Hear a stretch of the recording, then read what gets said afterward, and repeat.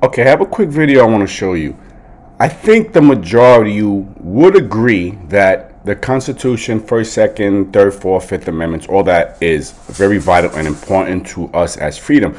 But I think the First Amendment is probably the most vital and the most important of all the amendments.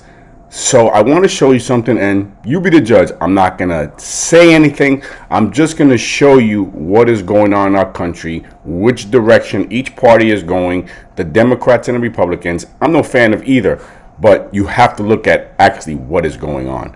All right, so there was a vote the other day in Congress. It's called the HR 140, Protecting Free Speech from Government Interference Act. All right, the Protecting Speech from Government Interference Act.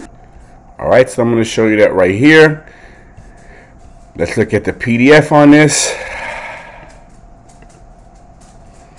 HR 140, to amend Title V United States Code to prohibit federal employees from advocating for censorship of viewpoints in their official capacity and for other purposes. That's the basis of this bill.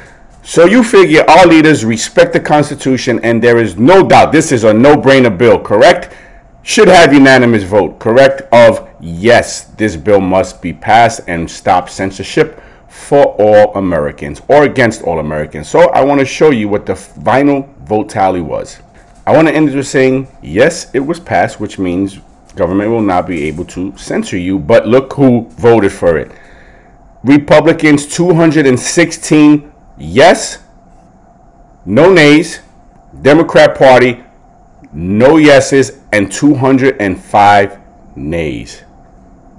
So this is what you have. This is your government. These are the directions your parties are going on. And if you don't see what's happening, who's running the show, who's for the Constitution and who's not, you're in for a big surprise and you need to wake the F up. Anyway, thanks for watching and I'll talk to you soon.